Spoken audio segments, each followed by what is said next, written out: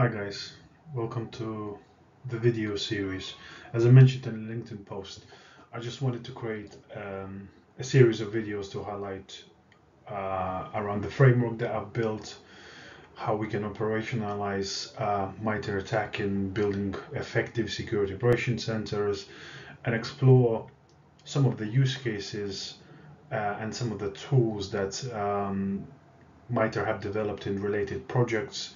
So we will discuss step by step how we can use the framework, how we can use the tools to build effective heat maps, how we can map the tactics, techniques, and procedures, and how we can just use the framework for better defense mechanisms, how we can use that for threat hunting, how we can evaluate the effectiveness of our security operations center, how we can evaluate the coverage of our tools towards the tactics, techniques, and procedures against the framework, and some other use cases. So how this framework came about, the problem background was, I guess the first question is, first of all, to those who are not familiar, what is the Security Operations Center?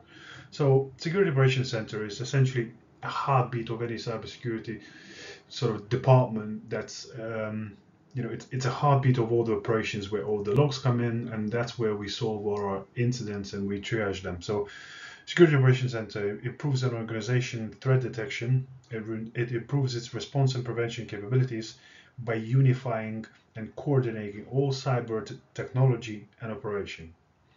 So you might ask, what is MITRE ATT&CK? So again, MITRE ATT&CK is a framework that, if you think from military terms, before, organization used to use a cyber kill chain, but there is different adaptations to the framework.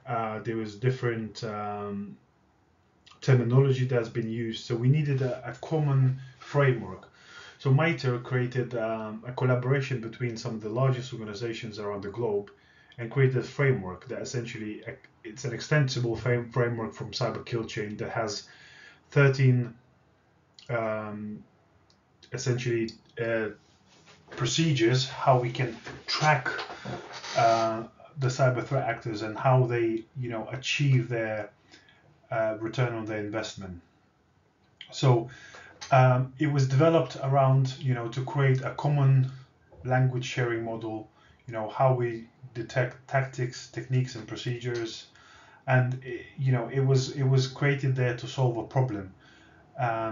We needed a unified way how we can share threat intelligence, how we can share information about threat actors, how we can create threat actor emulation procedures in our defense mechanisms. So the framework was born, and I think we're now in version 13. So there's been 13 versions of the framework, and it expanded from using just for enterprise operations, it expanded into mobile, it expanded into operational technology, and various other use cases. And we'll discuss some of the frameworks that supplements it, some of the threat intelligence, how we develop analytics, how we develop threat emulation procedures, how we can automate some of the tasks. But essentially, the goal why we decided to use MITRE ATT&CK is essentially based on pyramid of pain, as you can see on the right hand side. So if we look at legacy operation centers or legacy cybersecurity operations, we used to work on the fact of all the malware and viruses. We used to detect them by signatures. So we used to detect things like hash values, IP addresses, and domain names.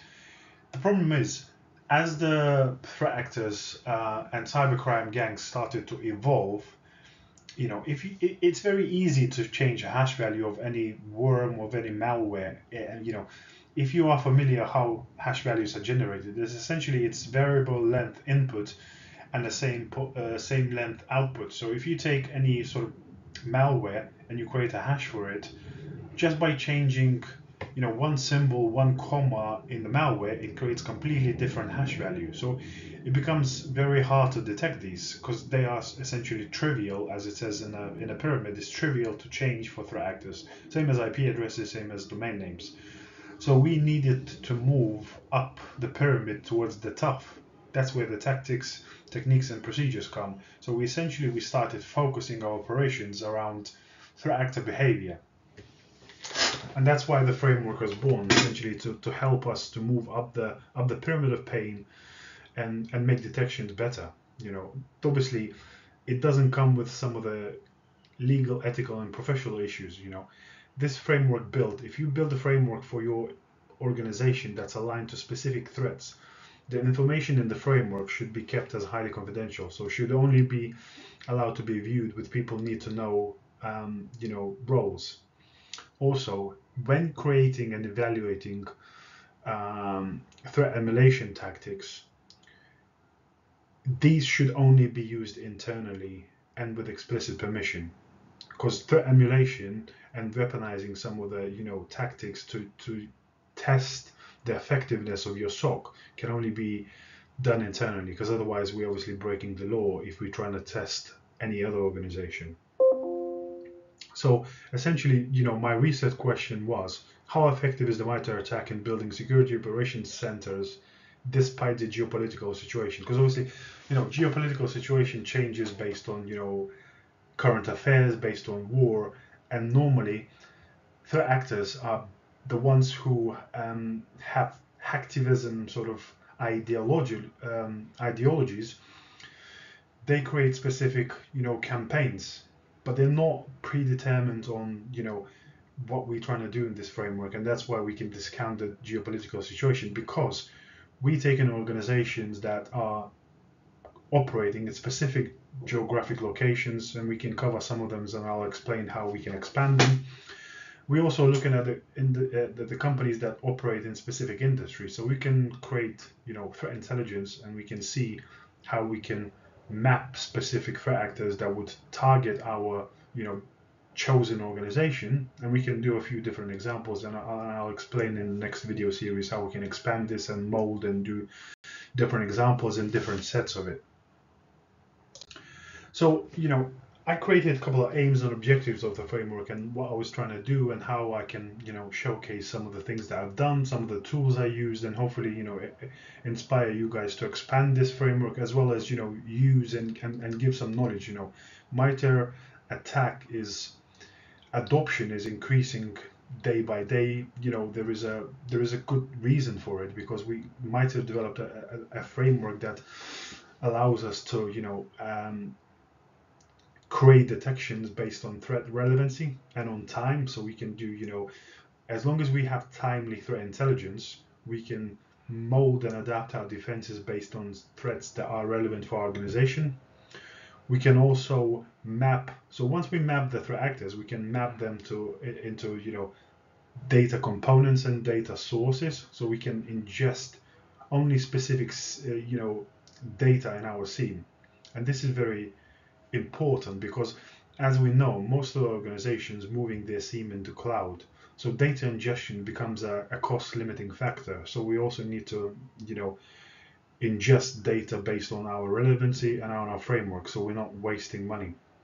We also explore some of the related projects such as CAR, so Cyber Analytics Repository, how we can create analytics rule to detect those organization track threats, how we can align our defensive posture as well. So there will be a dotted line, not only for detection in our SOC, but also some of the TTPs, if they have significant matches based on threat actors. We don't want only to detect them. We want to improve our mitigations and our security program as well.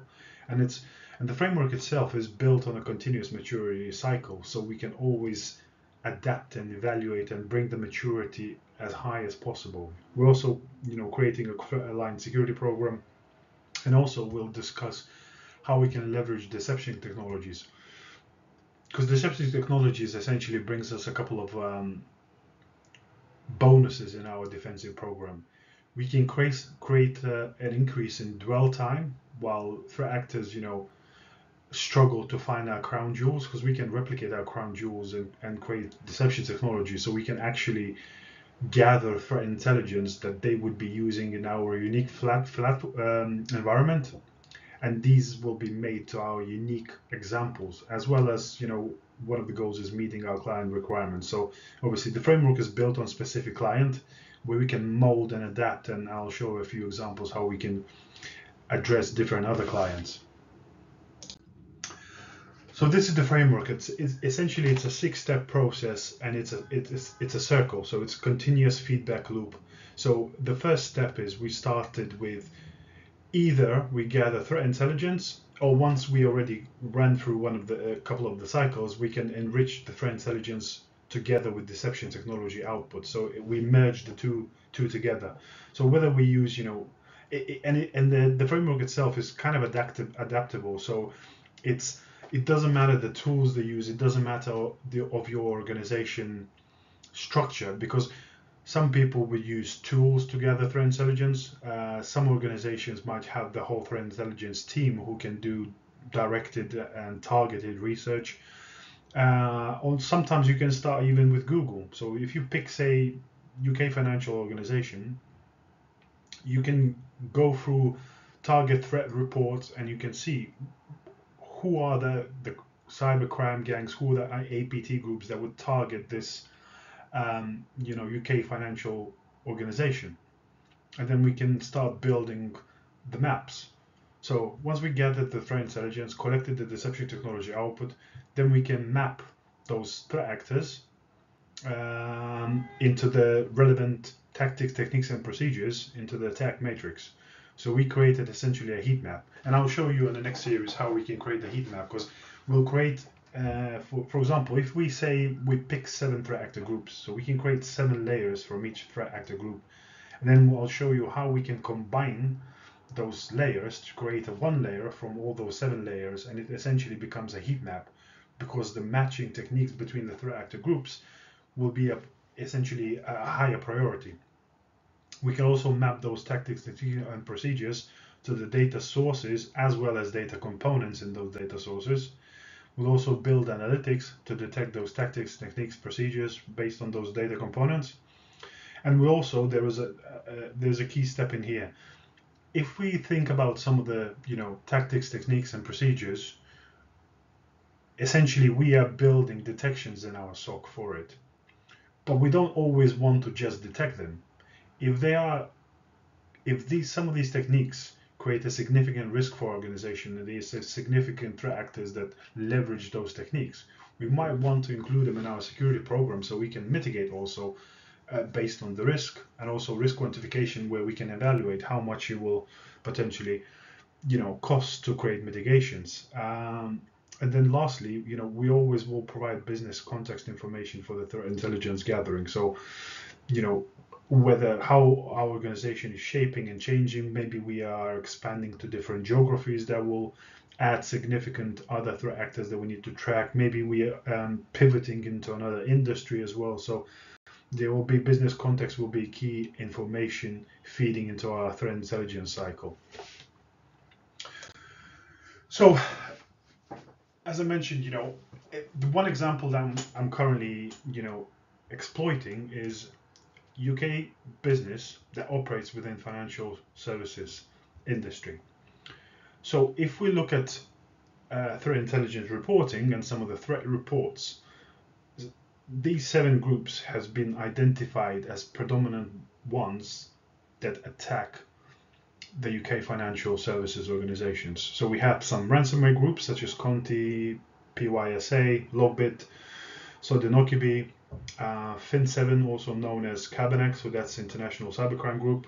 We also got Lazarus Group, that is sponsored by North Korean government, and also have TA505, which is a cybercrime group using their custom malware and info stealers.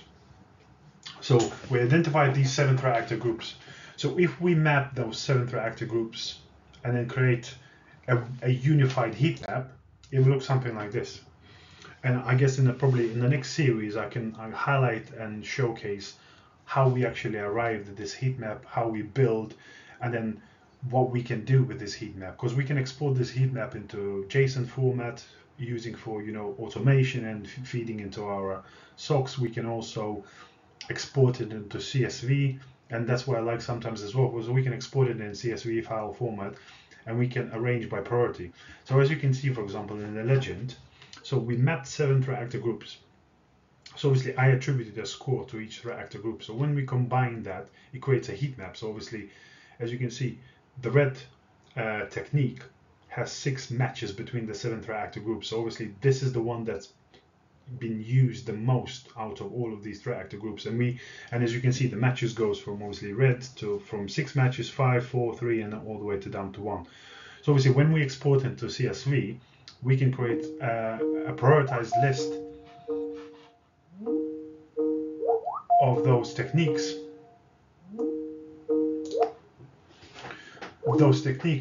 and then map that.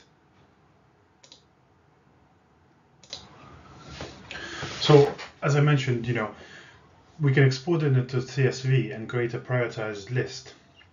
So this prioritized list allows us to project track based on priority. So we can obviously firstly attack the most match tactics, techniques, and procedures, and create a project list how we're gonna ingest all of this data in our SOC or our security incident and event management platform, which is a significant way, because we created a targeting plan based on matches and based on obviously priority.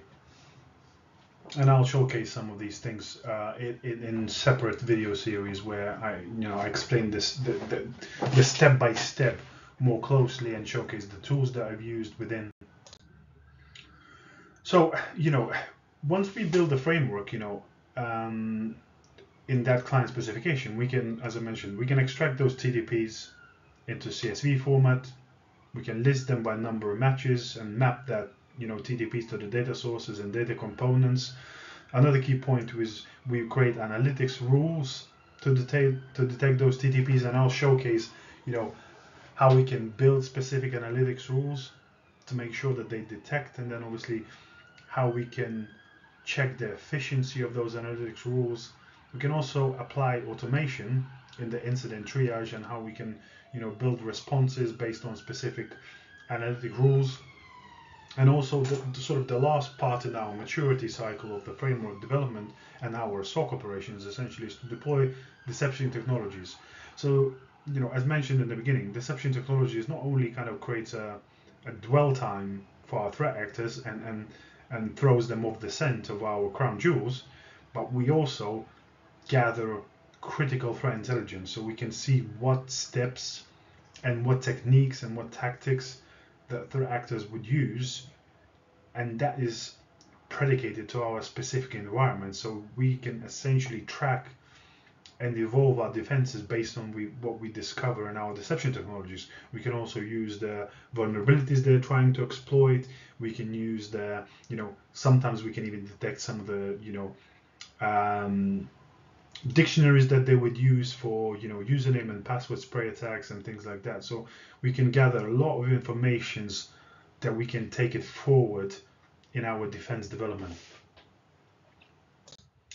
And then lastly, I mentioned there's a few projects that we can potentially expand our future research and projects. So the framework as itself is built for MITRE ATT&CK for the enterprise framework. But we can also map this for industrial control systems. There is mappings for mobile applications. There's also mapping for cloud. So if sometimes if an organization is moving towards cloud native, cloud mapping might be really important. Also, every year MITRE is updating the framework itself. So currently we're on version 13. We can adopt a new MITRE release iterations, because every release iteration usually adds a few tactics or techniques and how they form the new research into new specific techniques that's out there used by threat actors. It's also predetermined on the continuous threat landscape evaluation. And as mentioned, there's 3 key projects that are related to the MITRE ATT&CK. So it's Cascade, so how we can automate blue team investigation, the CAR, which is the cyber analytics repository, and the Caldera, which is automated adversary emulations, how we can do adversary emulation to check the efficiency of those analytics and tactics that we are tracking in our security operations to see whether we're detecting those adversaries in our essentially in our environment. And then lastly, I've been given a few questions to answer. So, where do we see MITRE attacks? Where's the forecast and where the threat actors are sort of expanding their usage and their sort of operations? I think, as we've seen around threat landscape, everyone is trying to leverage into AI in their operations. So artificial intelligence is there to stay, I think. So the key point is, instead of us being worried about artificial intelligence, we need to be able to leverage that in our security operations center as well. So how we can leverage artificial intelligence to create a better mappings, how we can refine the artificial intelligence and use case that for threat intelligence, maybe for automation as well. Secondly, deep learning could help us tremendously. I kind of touched a few things about how we leverage threat intelligence, but whether it's tools, whether it's teams, how we can automate and create the faster feedback loop, that will be the key. How we can mold our defenses to specific threats. So if we can find the tools that are API driven based on threat intelligence landscape, we can parse that threat intelligence and making sure that it aligns to our unique organization footprint, and we can create those mappings directly from the tools into MITRE Navigator and automate some of these parts, and how we can then back ingest into our specific SOCs and make sure that it aligns in terms of coverage, in terms of effectiveness. So these are the kind of the key few turns that we will take as we explore this series further. I'm always happy to hear any feedback, any comments, any other potential avenues that I should exploit during this video series. You can find me on LinkedIn, Marius Poskos. Please do reach out. I'll try and share as much of the knowledge that I've gathered while building this dissertation and framework, and hopefully expand your guys' knowledge around MITRE ATT&CK and how it can be leveraged and used going forward. Thank you.